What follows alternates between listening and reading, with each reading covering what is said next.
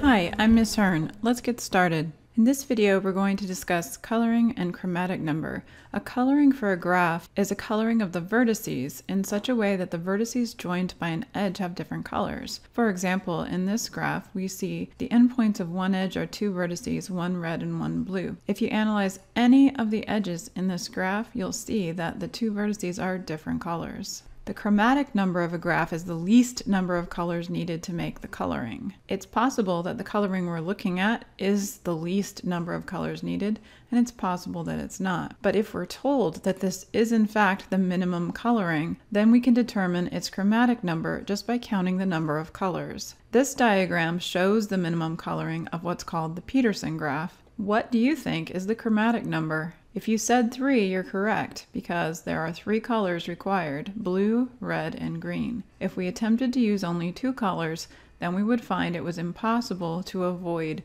having an edge with 2 of the same color vertices. When you're asked to color a graph, you should choose a vertex with highest degree and color it. Use the same color to color as many vertices as you can without coloring vertices joined by an edge of the same color. Then choose a new color and repeat what you did in step 1 for vertices that are not already colored.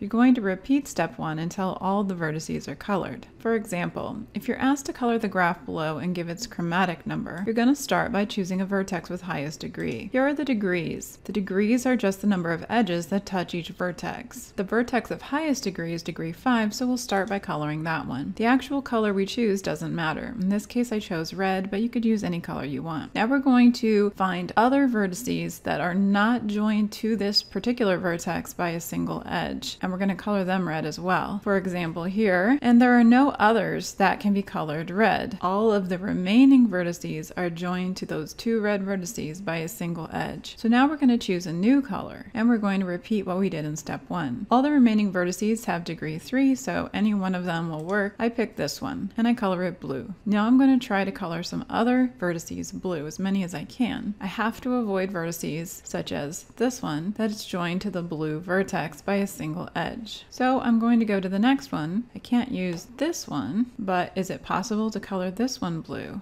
The answer is yes, because it's not joined to any vertex of blue color. But there are no more vertices I can color blue. So I'm going to repeat step 1 until all the vertices are colored, choosing a third color. In this case, I picked yellow, but again, the actual color doesn't matter, just that it's different from the others. And I can color both of the remaining vertices yellow. So here we have a coloring of the graph. If you experiment with different colorings of this same graph, you're going to find that you always need at least 3 colors. So the chromatic number is going to turn out to be 3.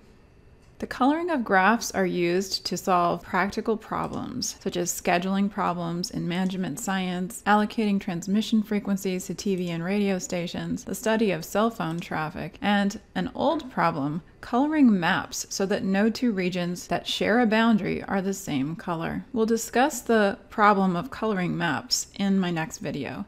I hope you found this video helpful. If you did, please remember to like it. That will help other students to find the video as well.